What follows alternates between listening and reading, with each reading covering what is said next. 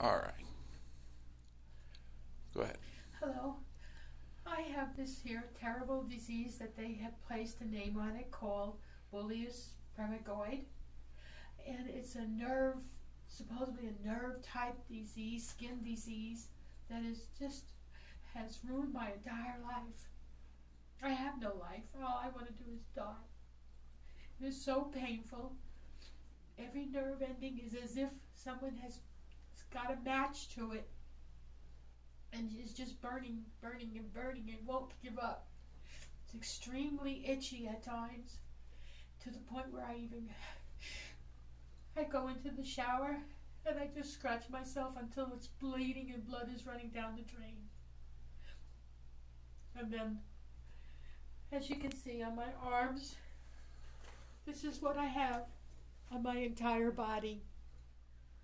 Try sitting with such sores on your butt. You just can't. And it is that painful. And I spend most of my day lying spread eagle on the bed and then softly trying to turn from side to side, because when you have too much pressure on one side, it hurts on the other bad, worse. I've had it now for 2 years. They say I never get rid of it. I say between me and Lord, it will be gone.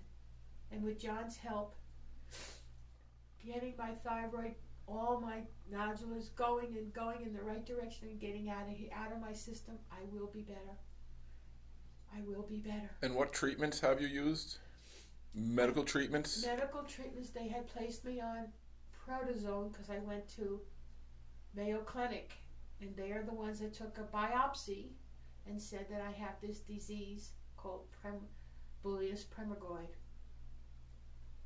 I was on it for 6 weeks, and I practically lost my mind. My vision was going. I had no comprehension of time or whatever. It was ridiculous. So I weaned myself off of it very slowly, and it took me additional 3 weeks to get off of the 6 weeks. I will never go on any drugs ever again. My first and last time.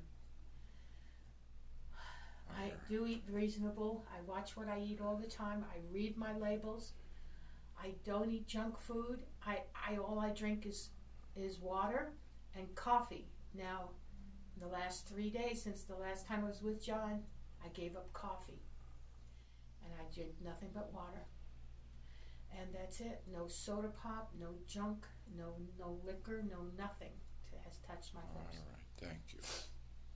And I try real hard. But I think it has a lot to do with stress. But again, with all our environmental junk, unfortunately, we're going to start to see what I have with a lot of other people a lot more. Right, all right. And we do need to get our inner body workings the way it should be and not stagnant no more. And that's why I'm coming to John. And I know he will help me. God bless him and his lovely wife.